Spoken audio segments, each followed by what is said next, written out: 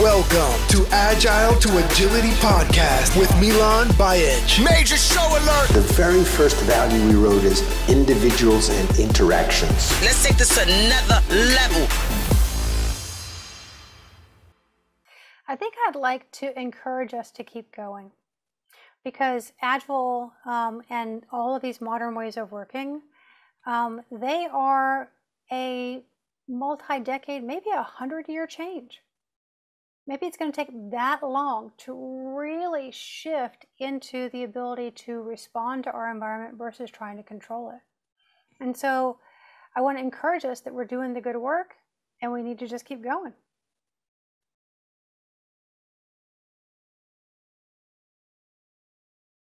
Yeah, awesome. Oh, let me shut So down. I think last time, I don't know if you remember, last time I saw you was in Dublin or in that Ireland conference. And it's crazy how time flies by. And it's... that is last time we saw each other.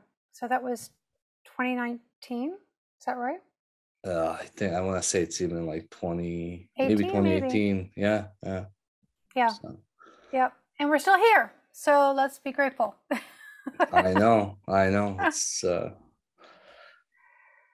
It's been in this, like, I don't know if you knew, but like I grew up during the Civil War in Bosnia. So like everything that's been going on in Ukraine brings a lot of memories because we went through similar stuff, and it's sad. It's sad to see what's going on, but and I'm sorry you're having to live with that burden on top of everything else.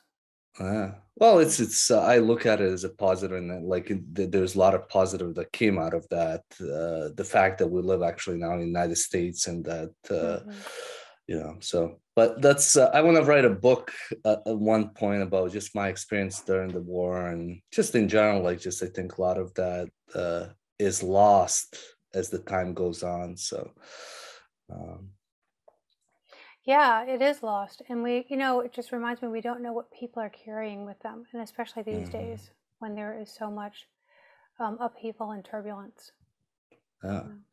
It's I could, and you know what happens too is like you forget things like, like living without water, like going 2 miles to just get drinking water, like, not being able to take shower, like we would have to, like without, we would have to drag, get water, like, to take showers, and like living without electricity, food.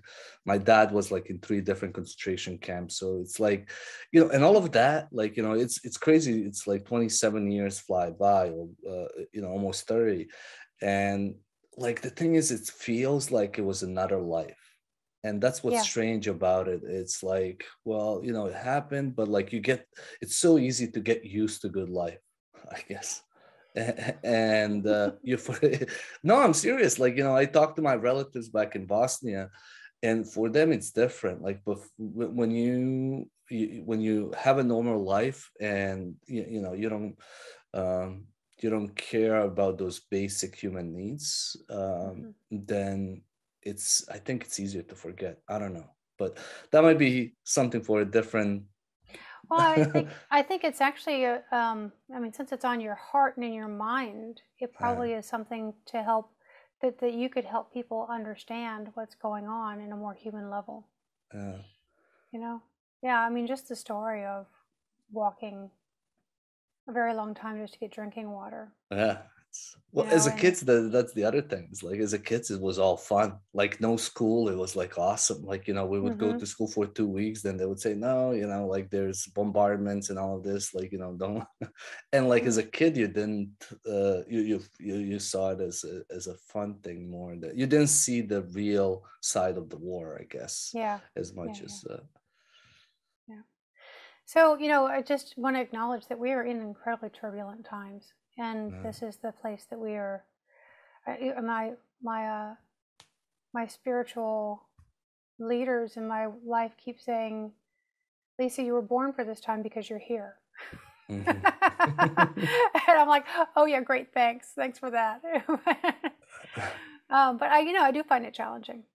And so as we move into this podcast together, it would help me to align with your greatest intention, to understand a little bit about what your high dream is for the podcast itself. And I'm just really curious about the Agile to Agility name as well, and I imagine that that's related.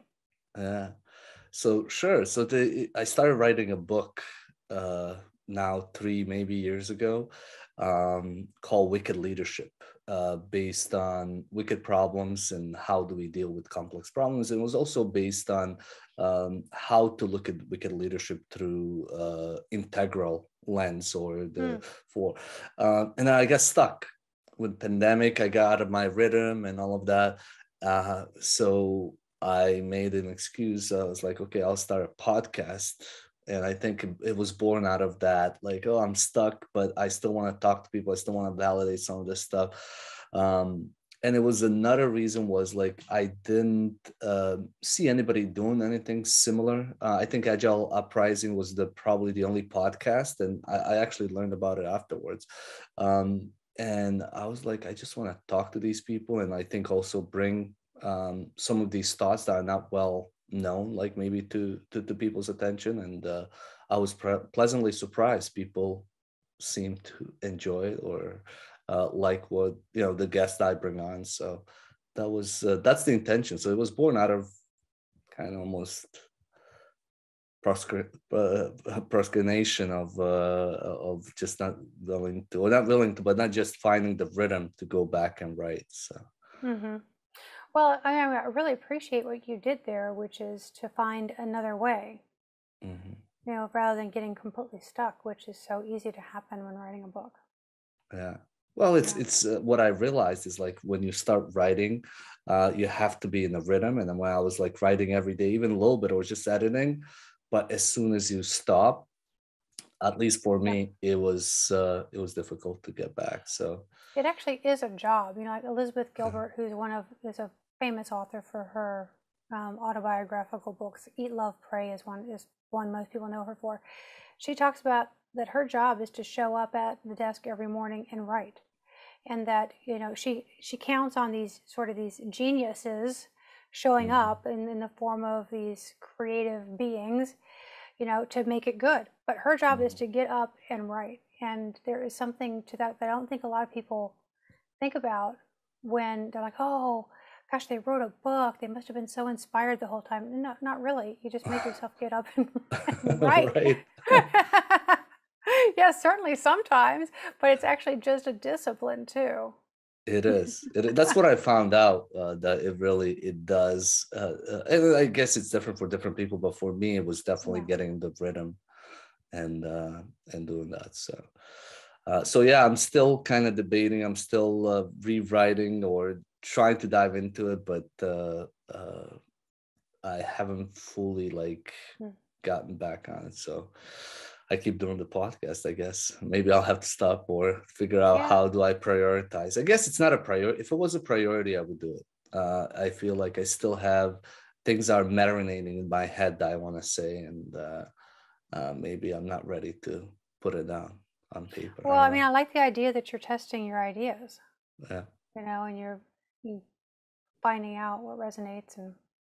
And what I've done also is written, like, I would publish like part of the chapter on LinkedIn or Medium and get feedback and see how it resonates with people, and that's been really helpful too. So I've been sending people chapters to read. I just sent to Lyssa Crispin, and she's been apparently enjoying it, and she's been giving me some feedback. So good. Yeah. Well, your book is needed. Leadership is the great new bottleneck, I suppose. Yeah. So maybe let's switch it up a little bit. I want to ask you, from your perspective, who's Lyssa Adkins, and what's been your journey to where you are today? I think a lot of people know who you are and know of your work, but could you maybe share with us like your journey and maybe some of the things that people may not know about you? Yeah, I sure can. It's interesting to think about it from a different angle. And what's coming to mind right now to share is that according to the Gallup Strengths Finder, my two top strengths are connectedness and futuristic. And so that's probably something a lot of people don't know about me, is how much I actually live in the future. It's very hard for me to bring myself to the present moment. Constantly thinking about what I'm going to do next. What is it going to be like in 10 years, 20 years, 100 years? You know, what's it going to be like when we don't have jobs, which is actually predicted to happen within 100 years, that we won't even have jobs anymore? Like, so, like, how does the human need to evolve in order to be a good match for a world with no jobs, for example? So these are the types of things that occupy my mind. And the whole movement about Agile coaching was really because I was so motivated by the pain and the tamping down of people's potential that I saw in corporations. And I thought, oh, these Agile coaches, these are the new change agents. Agile is genuinely a new thing. It's not in the same pattern. It's literally a new thing, broke the mold. It's a new mold. And it has the possibility of bringing in a human way of working that also is just rigorously transparent and honest about what's going on. So I was attracted to all of that. And I could see that the ways we had been trained to think about business were no longer true, but that we kept believing they were, and we still do to a large extent believe that they're true. Things like organizations being mechanistic, for example. It's an idea we tend to believe, even though in most cases that's actually not true anymore. So I'm constantly thinking about, like, what is the thing that's going to, I think, will happen.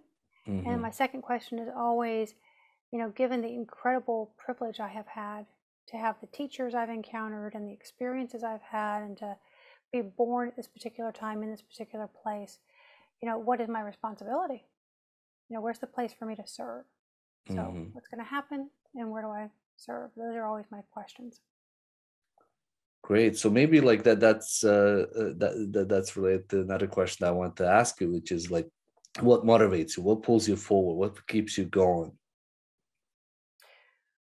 It's going to sound strange, but what motivates me is pain. Yeah. You know, I often get the feedback that the way I articulate my vision or mission in the world, or my purpose in the world, is just too much of a downer.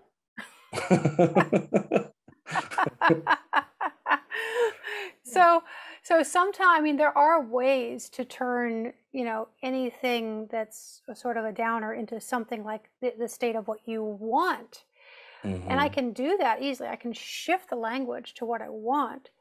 But in the background, what's constantly motivating me is that I just think this human life is too precious to be wasted in suffering.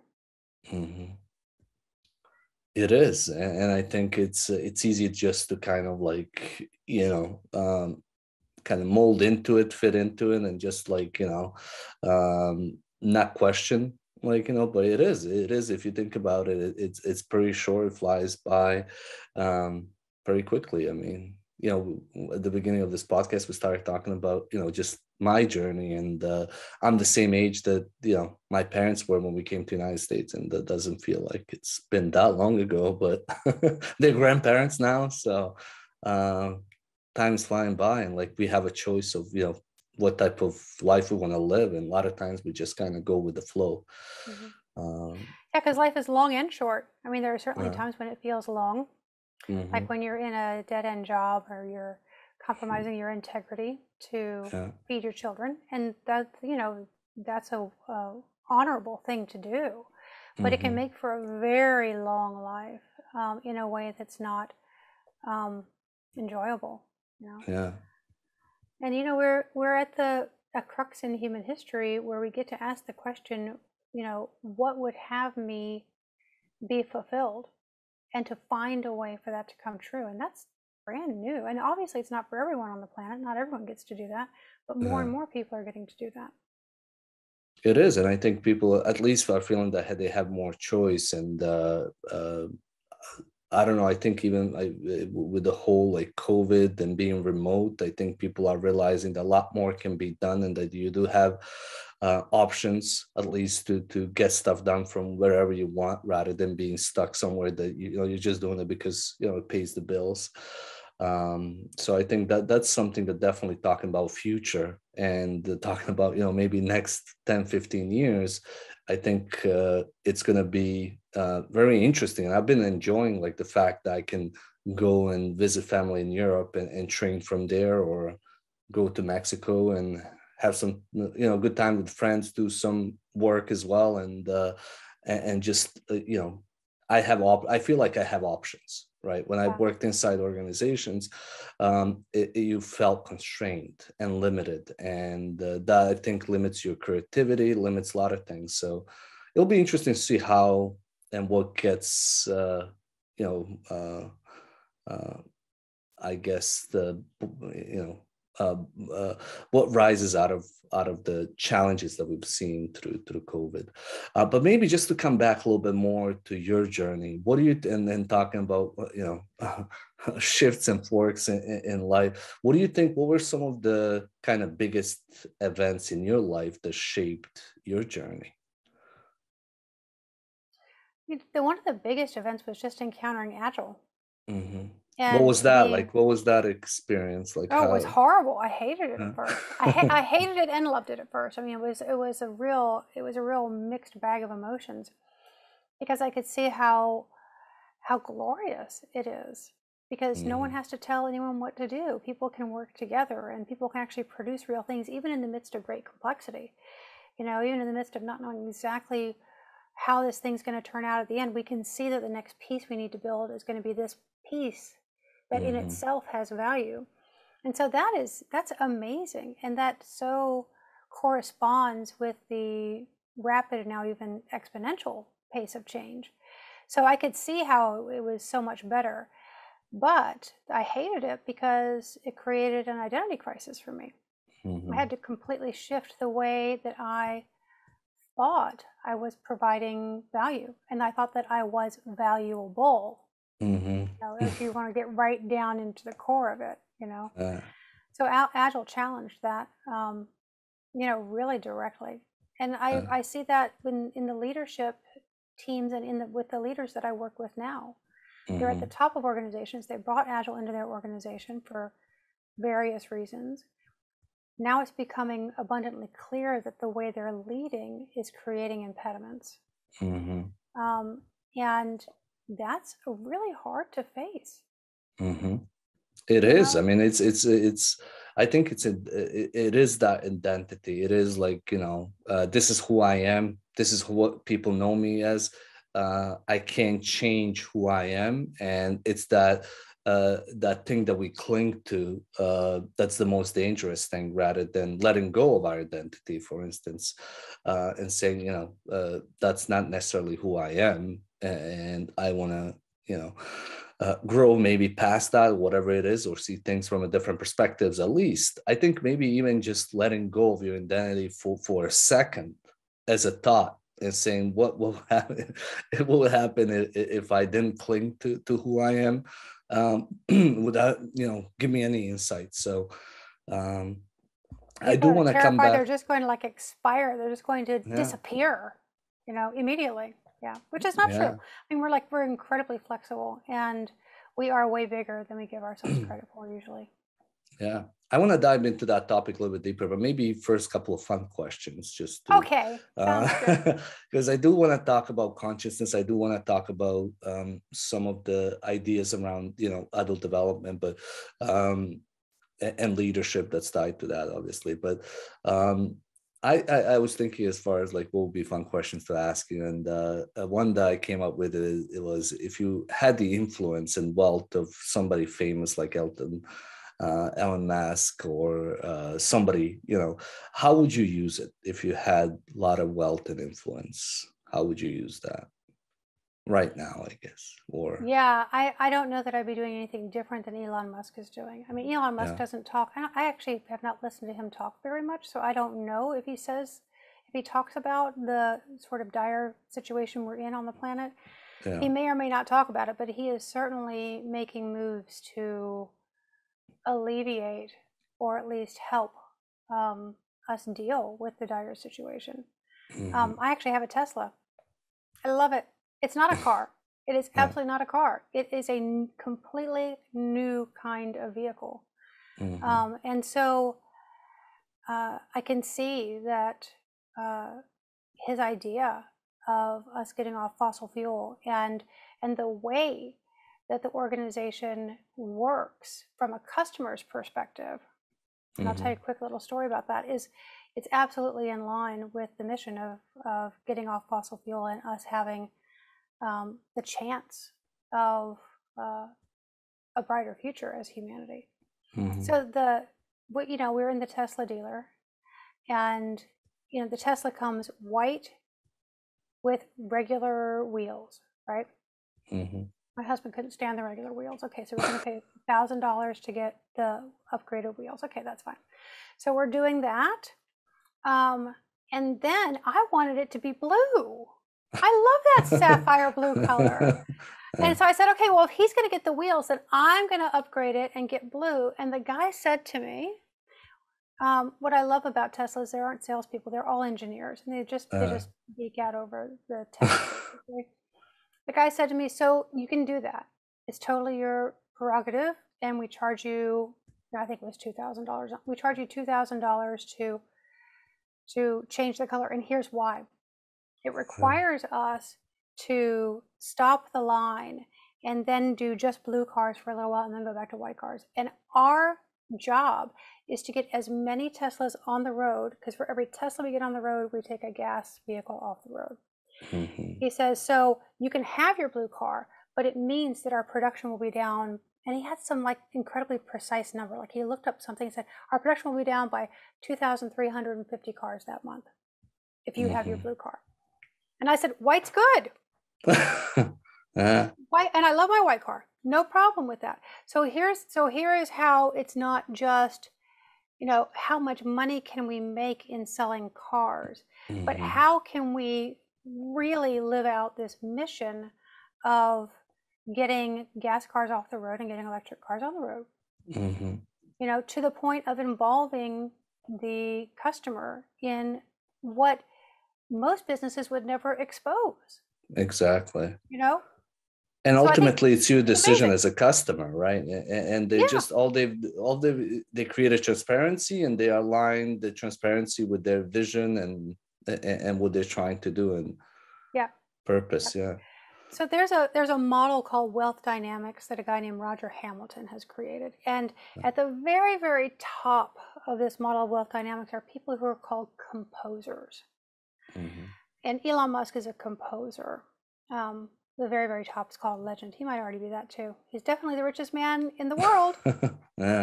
As we speak, he just bought 9-point-some% of Twitter, and that tipped him way over. Anyway, composers create the new piece of music or the new composition that we are all living in. And so I don't have the wherewithal to be a composer. I know I would never be able to think of things as Elon Musk does. And to be fair, he's super weird too, right? So very few people can actually follow his mind, but he is able to create a new composition for us to live in. And I think that's amazing. And I'm very grateful that we have some helpers on the planet right now like that. Yeah. In what ways, I guess, maybe to go back to the influence and how you would use it. I mean, you've done a lot for the Agile community. I think, defining what Agile coach is and coming out with Agile coach competency framework. And in what other ways do I think, something that I spoke with you or we emailed back and forth, but just maybe to talk about it, the bringing in how much you've done over the last couple of years for women in Agile and some of that work. Could you maybe talk about that and you using your influence? I remember I asked you maybe to speak at the conference someday, and you're like, Milan, this is what I'm trying to do right now. It doesn't align. I would love to do it, but I'm trying to focus. And I respected that. I really did. And we all have, a lot of stuff on our plates, and we prioritize things. So Could you maybe talk about, just how much and what you're doing with Women in Agile and other? Yeah, sure. So what you're referring to, I think, is when you contacted me to speak at a conference, and I responded with, so I kind of like the Tesla people did, just created some transparency. Yeah. I said, so here's the deal. I've realized that I'm speaking way too much at conferences, and that I only speak now for free at Women in Agile events. And other than that, my standard corporate rate is X and my community discounted rate is Y.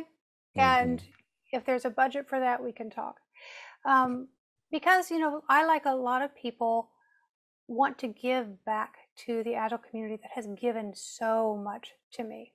The people were incredibly generous with their time and their discoveries and what they were learning. And it totally accelerated my path. And so I focus a lot on giving back that way. And of course, then at some point, it was just, especially with the pandemic, when everything went instantly online, it was just like way too overwhelming. I realized in 2021, I spoke at 43 events. So obviously a different business decision needed to be made for 2022. And that's what you were the recipient of, was that business decision. I think that's what you said or something, like you're the first person that I'm actually doing this with. Exactly. Yeah, so it's just a little bit about, where to spend time and where to spend that influence.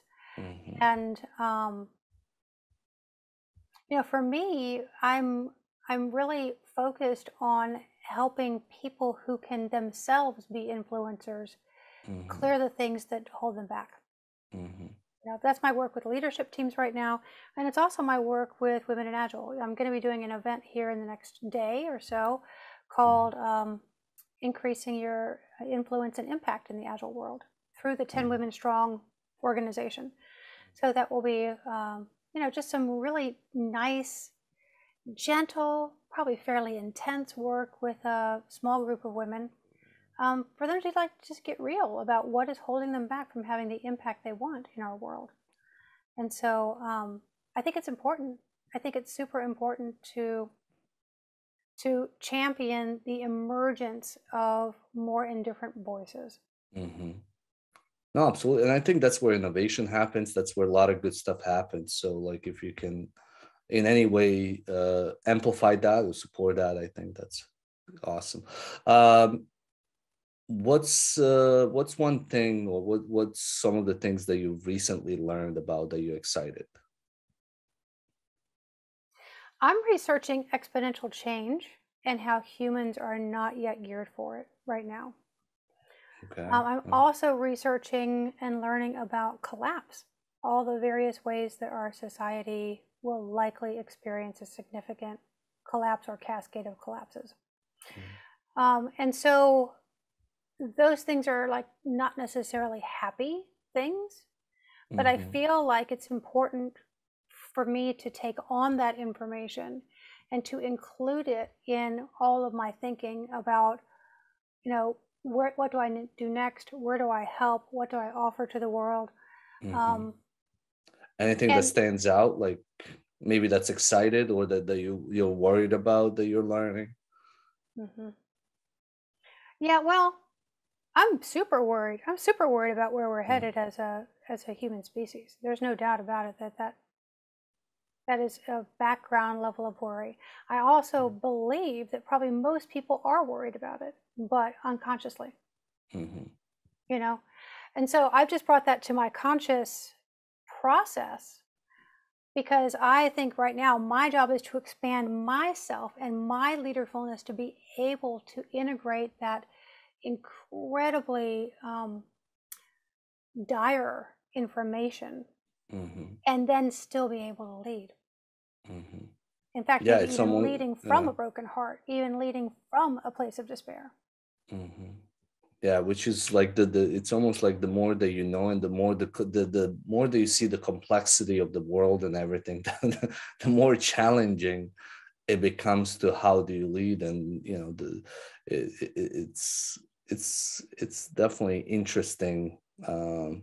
At least I know from my perspective, the more that I know or see, the more uh, that it's harder to make sense of things in a sense. We all make sense, but it's also harder to you start seeing just the intertwinedness of things, and just that there's not just one right way, or that there's not just one single truth, or things like that. And it creates high levels of complexity. Just is how Yeah. we.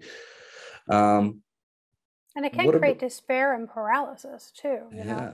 So like one of the things that is going to happen this year at Agile 2022 actually is that I am the moderator of a panel called around Agile's bigger role for our planetary level challenges. Mm-hmm. And I'll be having on that panel people who are doing experiments and asking the question, how can Agile be applied to poverty or sex trafficking or climate change or wicked problems, and what people outside of the Agile community are already doing related to wicked problems. And so I'm hoping to instigate a worldwide conversation about, what is Agile's role for these very daunting, as you say, complex, interconnected topics. Mm-hmm.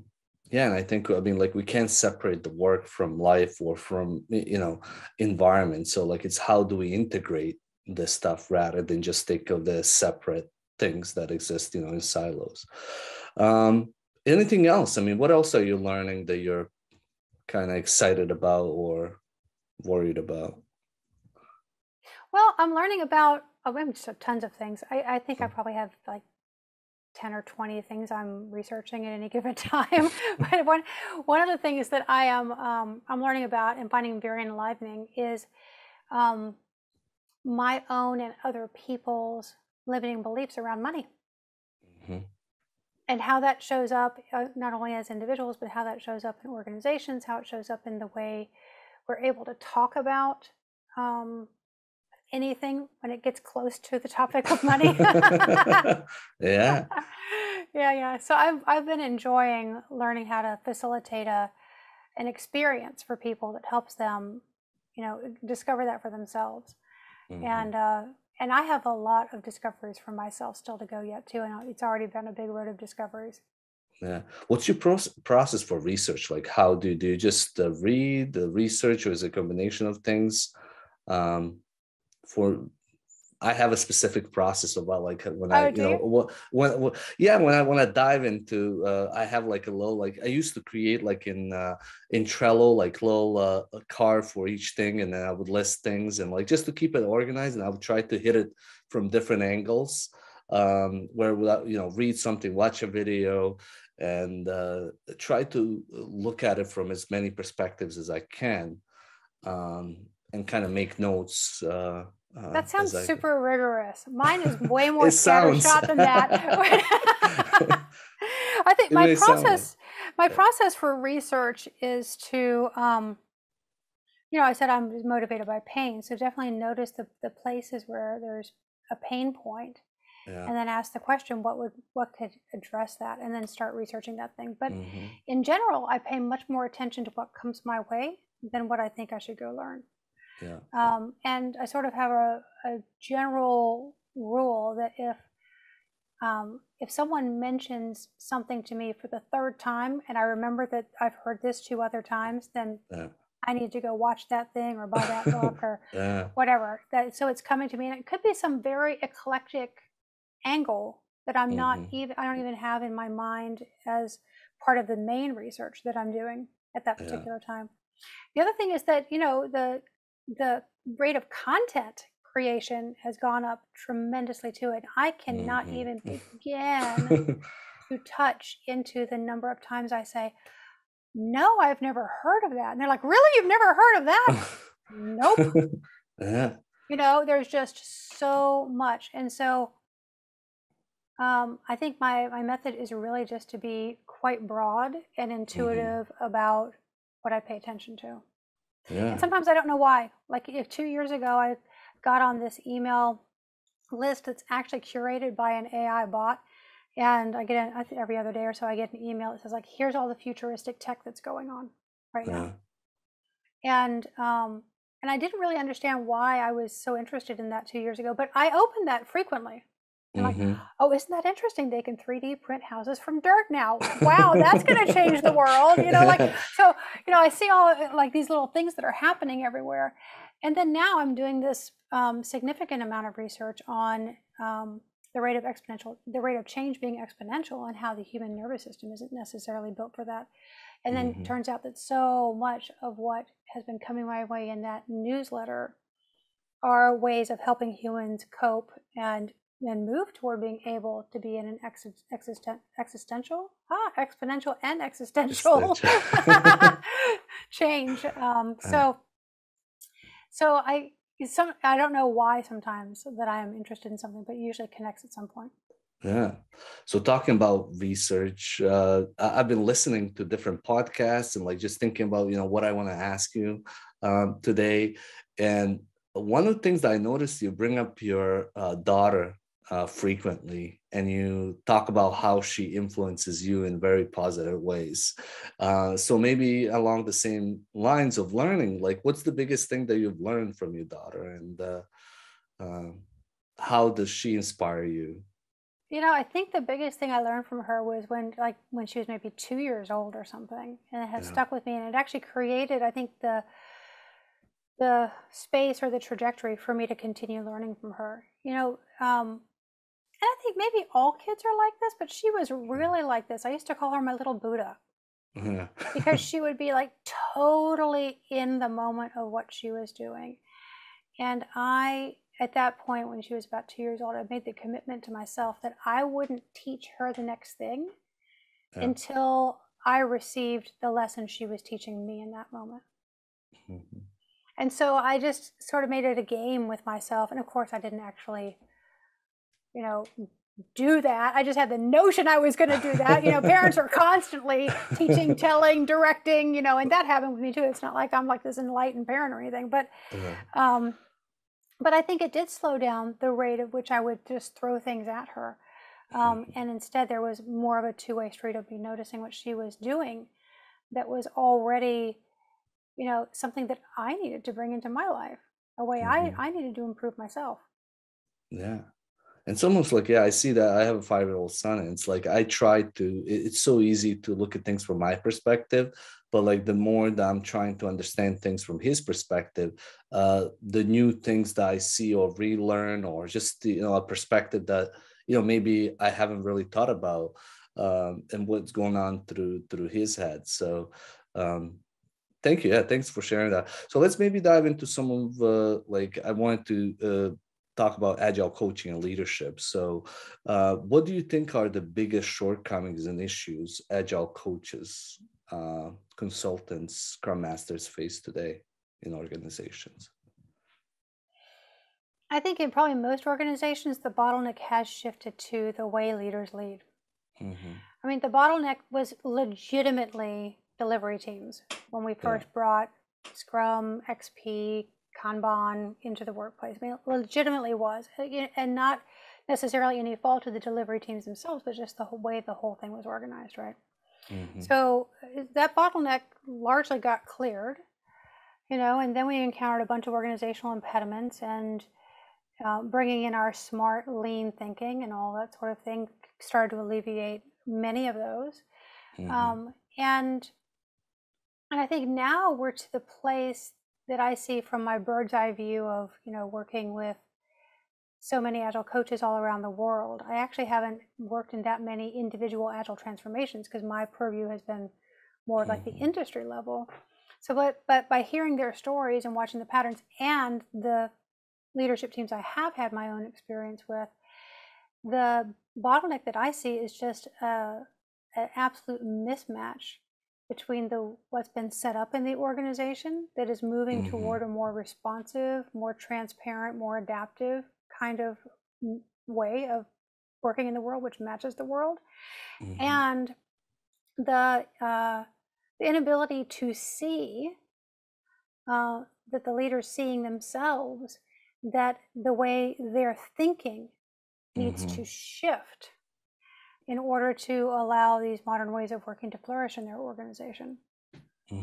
Could you maybe talk a little bit more about that shift, and what does it mean? Because we just had the integral approaches conference where I had Bill Joyner, I had a bunch of other people. Oh, awesome. And talking about that cognitive development. I'm assuming you're talking about cognitive shift or vertical development shift. Yeah. Could you maybe elaborate on that, what you mean by that and why that is key, why that is the bottleneck? Yeah. And so what I'm talking about is the ability to increase one's own mental complexity.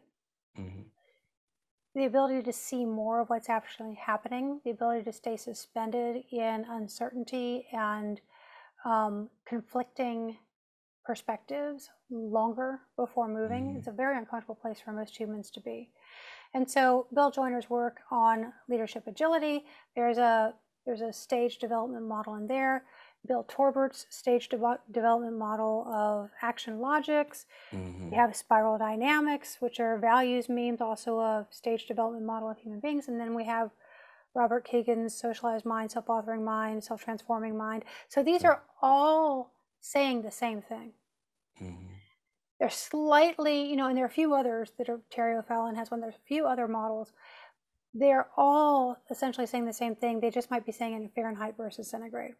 Right, and so they don't completely match up, but I think the bottom line of it that I am realizing, and as I'm getting more skill in working with people's trauma, is that in so many conversations, especially at the leadership level, we have people's nervous systems completely activated.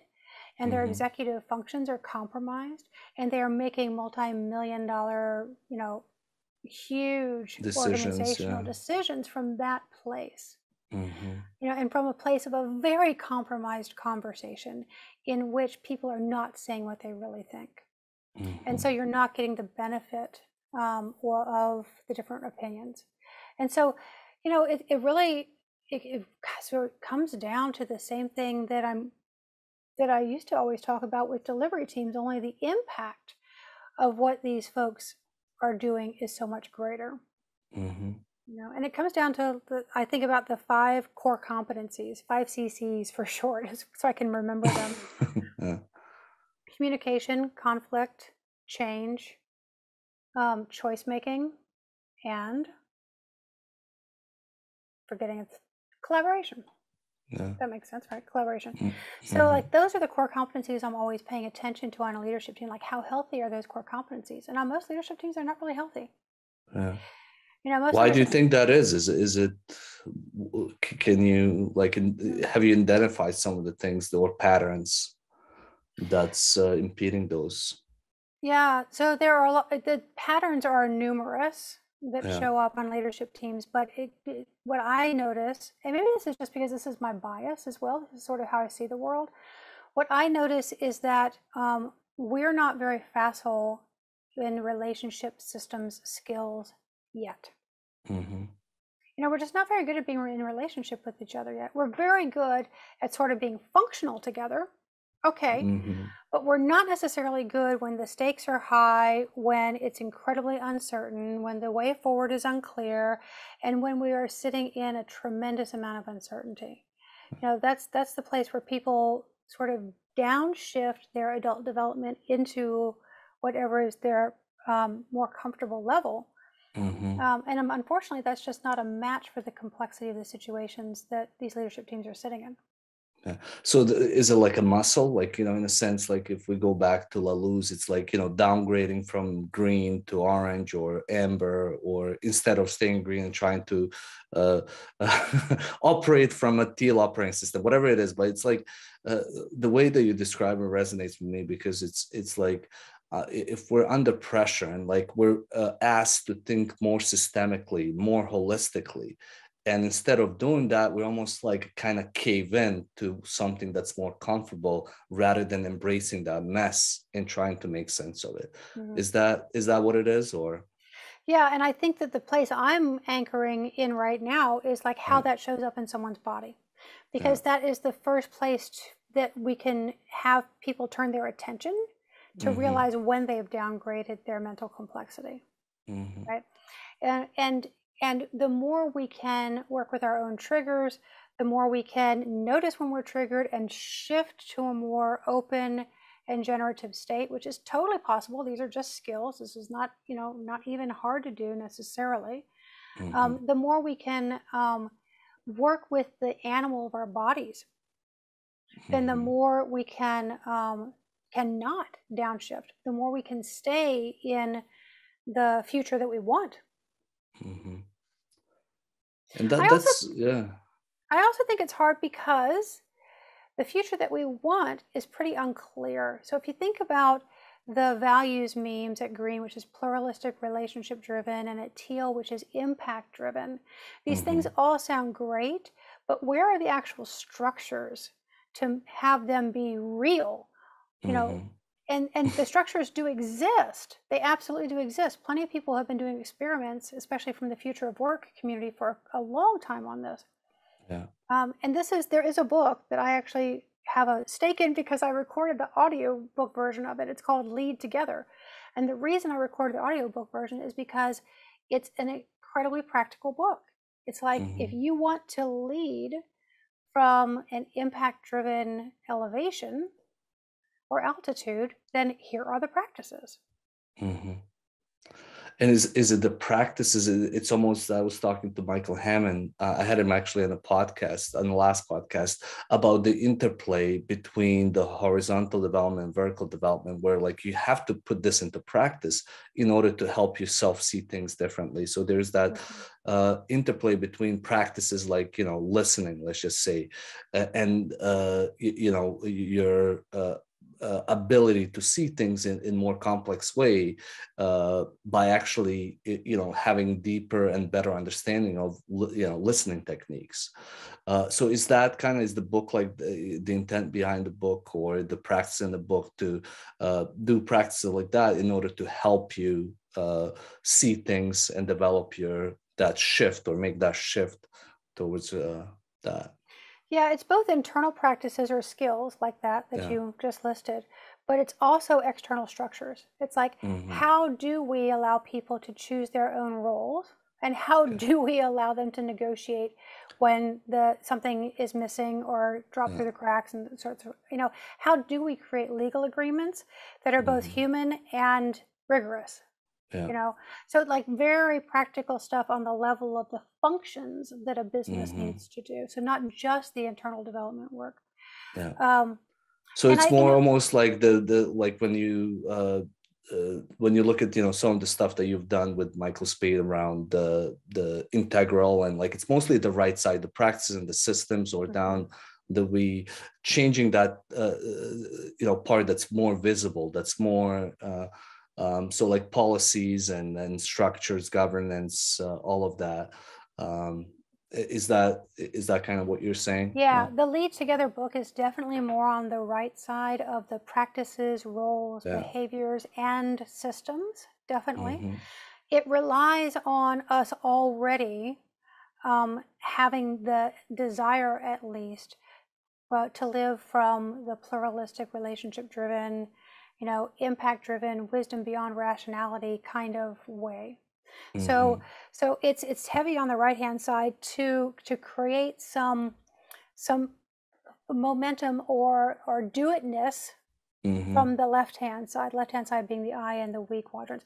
And so like I often think about this as an infinity symbol, because people always ask the question like, well, what's first or what's best, being or doing? And I'm like, both, right? So like, because the thing about being is that when we go and we get a new way of thinking and we get a new belief system, it's amazing, but it's super abstract. And then how do we make it real? We make it real with the doing. We make it real with practices. We make it real with structures. And then that becomes too calcified. It becomes too rigid. And then we have to go back into the doing, like to get another layer deeper in the being, and then back to the doing. So people are like, well, which one's first? I'm like, I don't know. Which one do you have too much of right now? Whichever one you have too much of right now might be useful to go to the other side and pick up that next layer down, that next layer of depth. if you were gonna, I know this question has been asked before about the book or your book about coaching agile teams. Michael Spade wrote a book which I think is a good description of what coaches and consultants in an agile community should read and be familiar with the stuff that we're talking about here. Michael Hammond, and there's other people that have been writing about this stuff. From your perspective, if you were going to write a new book for agile coaches, how important would it be to include some of the stuff that both Michaels have included in their books, and like what perspective would you take on that? Like, I'm thinking like from a coaching perspective, what would be your suggestion to me? What should I be learning as an agile coach, working in an organization or consultant? Well, I think it's important to say that both Michael Spade and Michael Hammond have been close-in collaborators with me for many, many years. We are dear friends and workmates, and often talk about these ideas together. And so just know that I'm coming from that bias. And I think that that what they're offering is where we need to be headed right now. Because as we move further up in an organization, the amount of complexity increases dramatically, and the challenge increases dramatically. And if we if we as agile coaches stay with our native perspective and stay with the tools that go with that native perspective, we may very well be coming into organizations and maybe appropriately trying to apply what we know, but not realizing that there are so many other options, and that the point of leverage is actually not from our native perspective or our tools that we're used to using. The point of leverage is somewhere entirely different. And so I think if we're going to have high leverage as agile coaches, if we're not going to waste our time, if we're actually going to help people create a sustainable change inside themselves and in the structures they create in their organizations, that we have to actually expand our mental complexity first.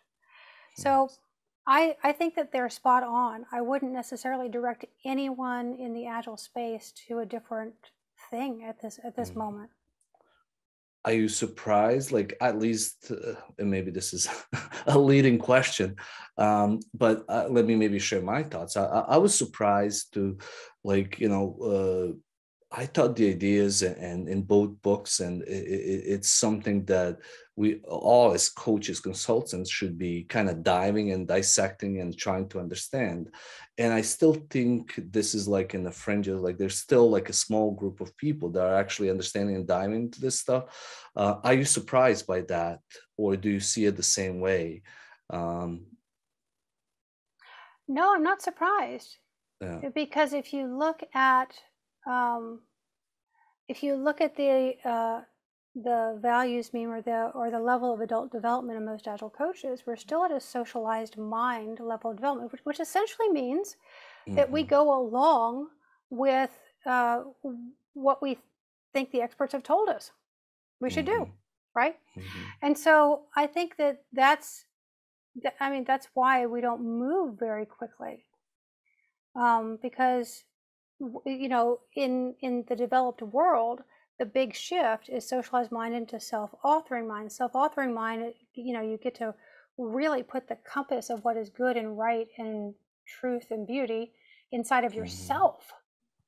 Exactly. And no matter what happens, you have that sort of groundedness inside of yourself that you know you are worthy, you are good, and you're operating from a place of choice.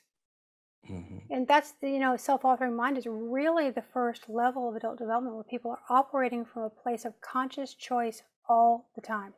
Most of the time, Well, you can downgrade, let's not pretend that we're saints, right? So, so the shift is to continue to help people who are willing and who are open and who are realizing that socialized mind is no longer serving them, is to help them continue to make that shift as easy as possible from socialized mind into self-authoring mind.